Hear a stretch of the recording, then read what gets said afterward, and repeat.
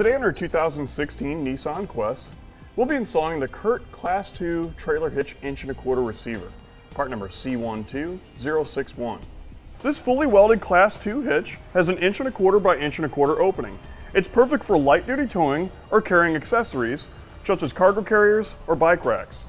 A nice thing about this receiver is a hitch pin and clip is included.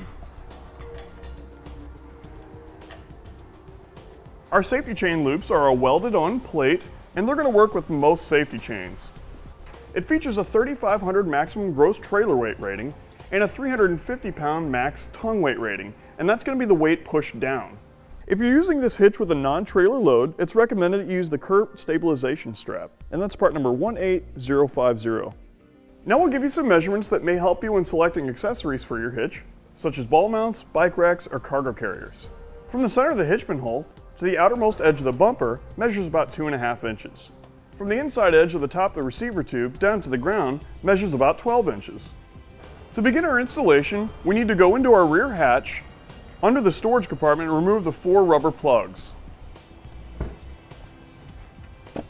And lift up our 2 panels here. On our passenger side first, we can locate the 2 plugs by pulling back the corner on the carpet. If you can't seem to get these out, flathead screwdriver works just as good. There we go, and we can repeat the same process on the driver's side. After the driver's side plugs are removed, we also need to take out the 2 bolts here. Now I'm just using an 18mm socket.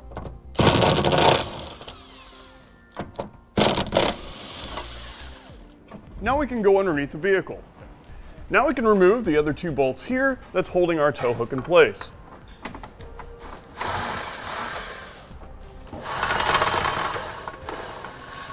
And once it's removed, we will not be reinstalling this. Now we can grab an extra set of hands and raise our hitch up in position. For our passenger side, we're going to go up above our exhaust first and raise it up. Now we're just lining it up with the existing weld nuts on our frame. So what we want to do is we want to take the bolt, put the conical tooth washer, make sure it's facing towards the hitch. Once we get that started, get a couple threads turned, we can go ahead and rest it down. Then we'll do the same thing on the driver's side. And then we can put in the remaining bolts. Now we can go ahead and snug up these bolts here. This is going to make it easier to install the bolts inside the rear hatch area. We're just using a 19mm socket for our new hardware.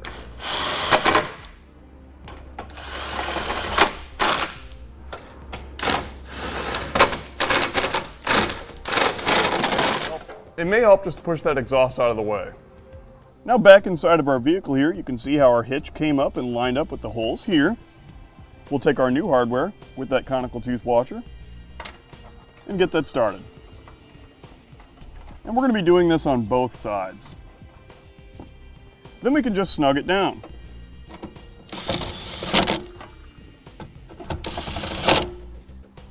With everything snugged up, let's go ahead and torque it down to manufacturer specifications, and these are found in the instructions.